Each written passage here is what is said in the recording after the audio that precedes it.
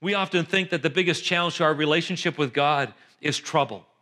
We often think if I fall into some sort of trouble, financial trouble, relational trouble, if I have some sort of health trouble, that's going to be the biggest challenge for me and God. We're going to have troubles then. You know what?